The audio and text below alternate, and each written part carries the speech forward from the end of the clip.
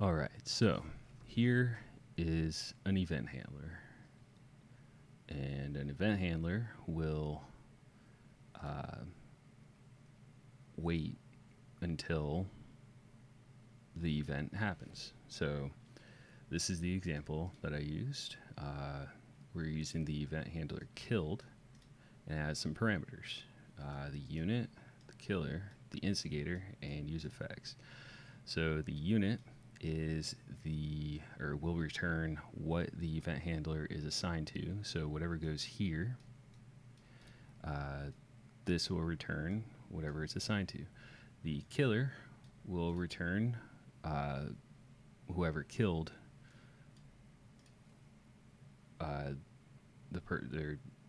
whatever this handler is assigned to. The instigator will will return the person who pulled the trigger, and use effects is a true or false. I don't even know why that's really a parameter in this, but anyway, after you set your parameters or get your parameters, whatever, you don't even need to use these. You can just run a script. So I made a script with an event handler. So what I'm going to do is create a group. I'm going to make the group civilian.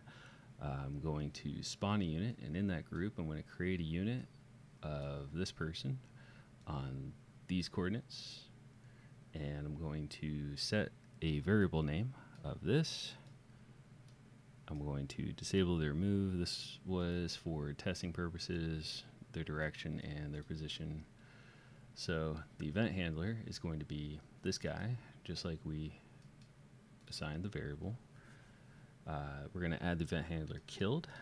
We are going to get the killer parameter. So in this index, unit would be 0, killer would be 1, instigator would be 2, use effects would be 3. So we're going to select 1, and we are going to link that parameter in this script. So when this person is killed, it's going to run this script. So here I have my parameters. I'm going to select 0 because it's the first one in there.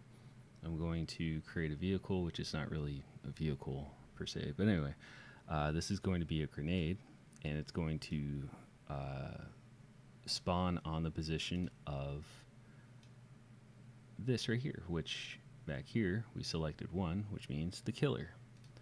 So it's going to spawn a grenade on the position of the killer, and after checking the fuse time of this grenade, it's about 6 seconds, so I wanted to wait a couple more seconds before this check is done. So if the killer is still alive, we're going to exit with creating an IED, or an explosive. In this case, it's a satchel charge. And again, we're going to put it on the position of the killer. We're going to set a variable name because we have to set the damage to 1, which means 100%. And it'll explode. And I didn't want to explode immediately, so I put a 3-second sleeper on there. So anyway, this is what it looks like in game. So I have a trigger right here, and when any player is present, it's going to execute the spawn script. So it's going to create the civilian, do all this stuff, and it's going to wait for this event to happen. So I'm going to hit OK. This trigger right here is for me to not only test if the script works with players, but also with AI.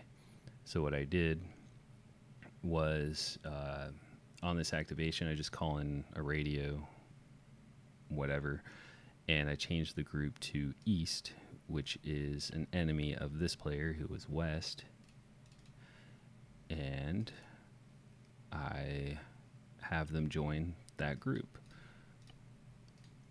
So let's see what happens.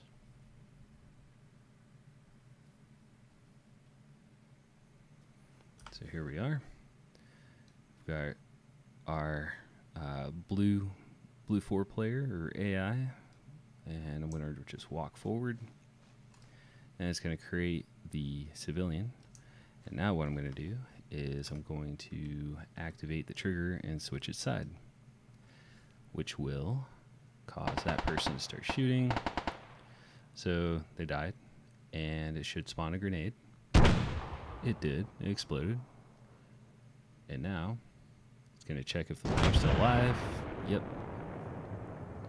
And I'm pretty sure they are dead. So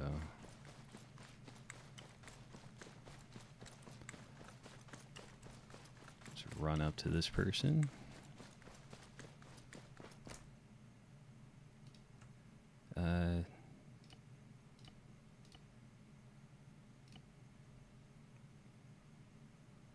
Yeah, they're pretty much dead. Anyway, so let's do that again. Except I'll kill him. So let me just get rid of this guy. So there they are. And there's the grenade. It's going to explode. I'm still alive. And now there's going to be a satchel charge placed here somewhere. And I'm dead.